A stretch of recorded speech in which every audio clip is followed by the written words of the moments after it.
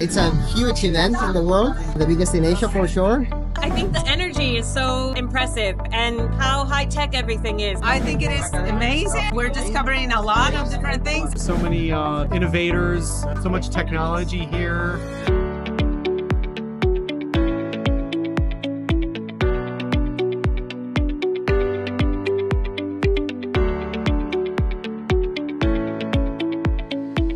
This one is the Electrolab. It's a sensor that embeds soil moisture sensor, ambient light, air temperature, and real humidity sensors, and displays the data directly on the e-paper, so you can have a first look at how the plant status is at the moment. So I had a lot of broken PlayStation 4 controllers, and I reverse engineered the PCB layout in order to turn it into something new. I believe in reducing waste. I like to make electronics, but electronics are usually very wasteful. So this is a way to bring new life to something that would otherwise be trash.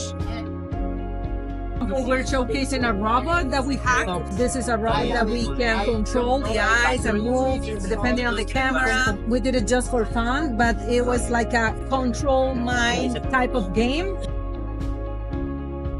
We make a small credit card sized computer, and people use it for anything you use a computer for. It's a desktop computer, but it's also used for making projects. It's the brains to a robot, or it runs a machine, or it's the server in a home. It can do anything a computer can do.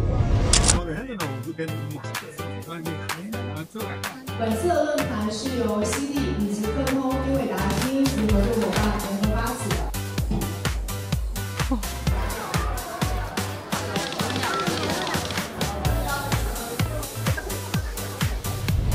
Makers from all around the world concentrated in just one spot for such a beautiful time.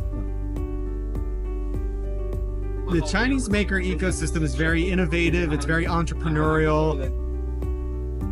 There's a lot more startup businesses in Shenzhen, and it's very apparent that Shenzhen and China is at the forefront of technology. I would consider it is the best event that you can have.